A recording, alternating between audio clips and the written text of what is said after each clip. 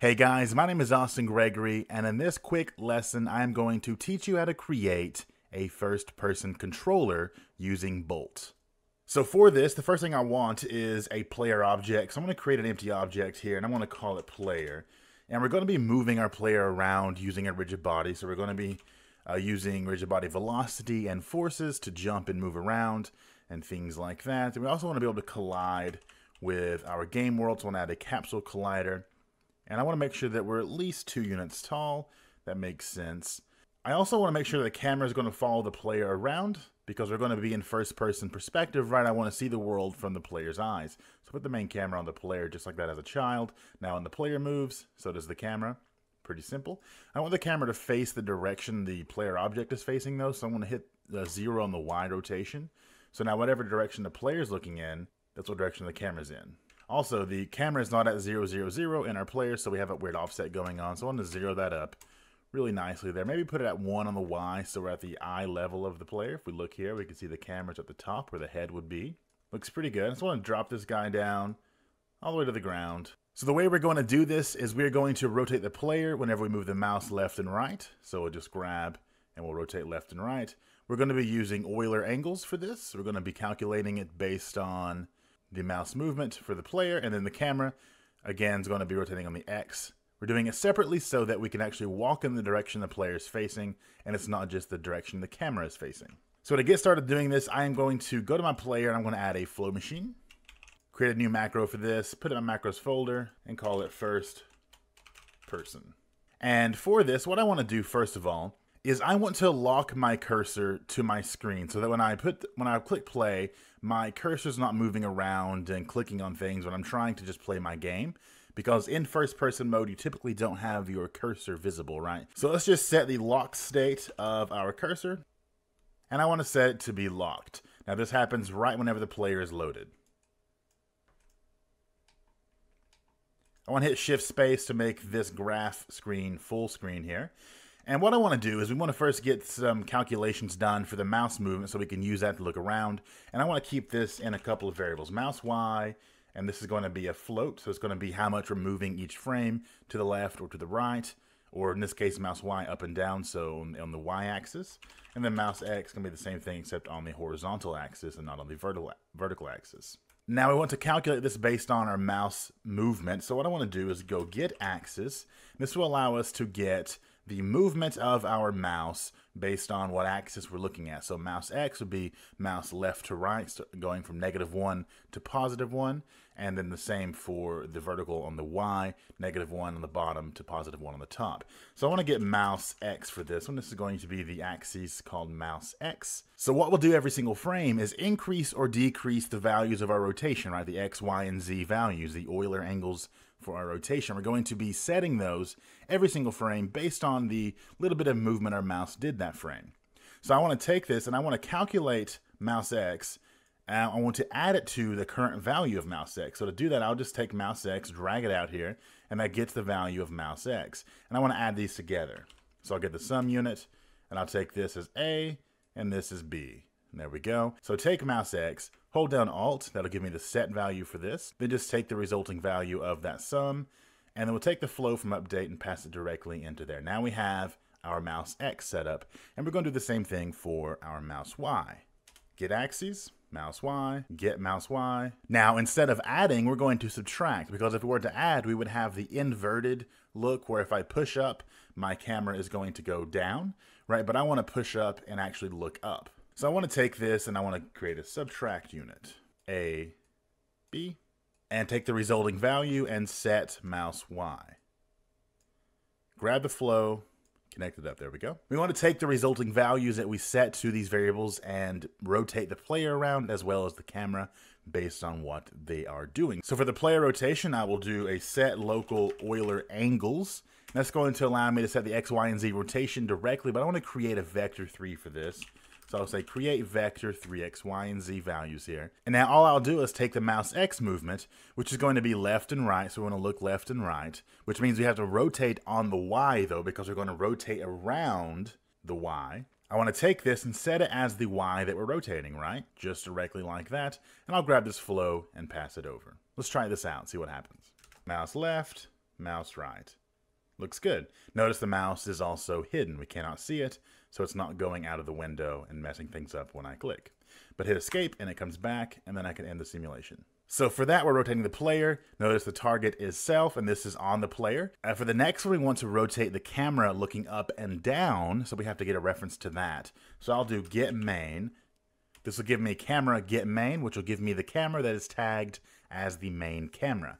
And I want to do the same thing. Set local Euler. Create vector 3. But this time, I want to set the rotation for the camera. So I'll pass in the camera reference, just like that. And then for this one, I want to set the rotation on the x-axis because we're looking up and down and not around. And the value I want is the mouse y. Just like that. And we can grab this flow, connect it up. So for the movement, we're going to be using the velocity of the rigid body, and we're going to set that by creating a vector 3 that's going to represent the direction the velocity should be in, multiplied by the speed it should go in that direction. So to do this, let's create a vector 3, where the y value of the velocity is based on the gravity. So to do that, we'll go ahead and get the current velocity, and I just want to grab the y value from the current velocity. So get y. Just like that. So whatever the velocity is of the rigid body currently, this is what it will remain because we are not changing the y value. We're simply setting it to be whatever it already was whenever we create this new movement vector. Now for the x and y, it's going to be based on our input. So I want to create another input get axis unit here, and I want to get the horizontal axis, and then I want to copy that and paste it, and I want to get the vertical axis. Now these will give us our input such as WSD or the arrow keys or a joystick or a controller, whatever you're using. This will give us the input from -1 to +1 on either axis. So we're going to use this, multiply it by a speed value. So let's just bring this out here and I'll do a multiply. And we can multiply it by however fast we want to move. And we can change this by just creating a float literal here. And what I'll do is I'll set it to be something like 5. And you can also create a speed variable for this and then just change the variable. But in this case, I'll just create a simple float literal here and use it for both of them. So I'm multiplying that one, and then I want to create another one here, another multiply, because I have to multiply both of them. And I want to multiply both of them by 5. That just makes sense to go the same speed in both directions. And I want to take the horizontal and add that as the X, and the vertical and add that as the Z movement. And there we go. Now I want to use this vector 3 that we just created as the velocity vector. So I'm going to go add unit, set velocity on the rigid body, and I want to simply pass in this vector 3. But before we do that, the current vector 3 for the direction that we have is a world space based direction. And I want it to be, in fact, local to the object. Whatever direction the object is facing, that is the forward. So whenever I press up, I walk in the direction the object's facing and not whatever the world thinks forward is. So to do this, I'm going to use something called transform direction. This will take a direction and turn it into a local direction from a world direction. So I'm just going to pass it in directly like that and then pass the result over. And instead of update, I want to use a fixed update since we're working with physics here. I want to make sure that we do not update it outside of a normal physics frame. Now let's try this out. And now I can walk around in my world. Really cool. So now let's set up jumping. So now in order to jump, I want to simply add a Y force to our rigid body. So I'm going to go add unit, go to add force. This will give me a couple options. I want to do force with force mode.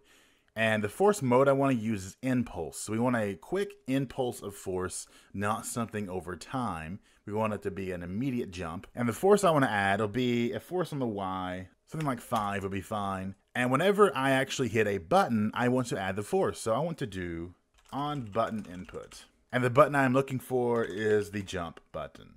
Whenever it is pressed down, fire off this event. And I jump. Now, I'm not jumping high enough to make it on this platform, so let's change that. Now I am. Walk up these steps, I can fall right off, but I can hit space all I want, and I can just fly forever. Kirby style. And we don't want that to happen, so I want to make sure I'm on the ground whenever I try to jump. So to do that, let's create a variable here called grounded. It'll be true if we are on the ground and false if we're not. So if it's true, we can jump. If it's false, we cannot. Pretty simple. And I want to go ahead and add a check in here to make sure. So I'll add a branch. I'll pass the flow into the branch. And I will say if grounded, so I'll just grab get grounded here, pass that in as the Boolean. If grounded, add force when I hit the button. If not, we don't want to add any force because we should not be able to jump. And now it's actually set this to be true if I'm on the ground and false if I'm not. To do this, we'll use a sphere cast, which is like a ray cast, except it's a bit thicker. And I want to make sure that I have the origin, hit info, max distance, and layer mask. Now the origin is going to be the player's origin, so get position of the player, just like this. That's going to be the 0, 0, 0 of the player. The radius will be something like 0.3 units wide there. The direction is going to be -1 on the Y because we want to go down below the player to check for the ground below the player. And the max distance it will go. So we're 2 units tall. If we start in the center of the player and we go down 1 unit, that'll be the very bottom. But I have to check a bit further than that. So I want to go 1.1. And the layer mask I'm looking for, we'll just drag this out. I'll do a layer mask literal.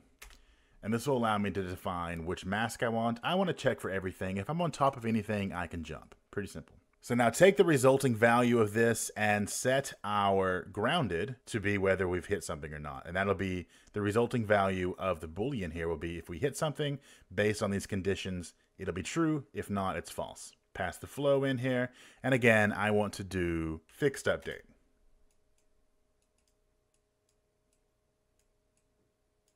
Hit space, keep hitting space. I only jump when I hit the ground again. Pretty cool. Hold down Control and drag. We'll organize some of our units here into groups.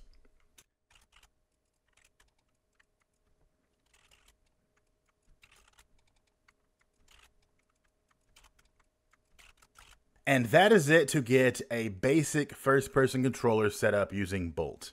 Very cool. So that's it for this video, guys. Hope you learned a lot. My name is Austin Gregory, and I will see you in the next one.